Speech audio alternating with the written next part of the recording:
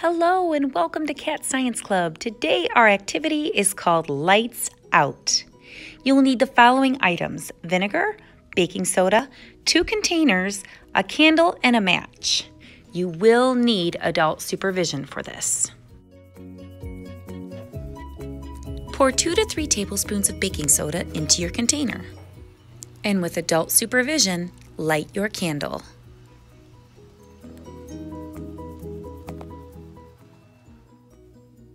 Now pour some vinegar into your baking soda.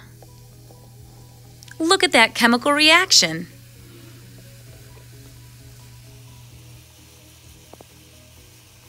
Wait for the bubbles to settle. Then carefully pour the carbon dioxide that was just created into your empty container.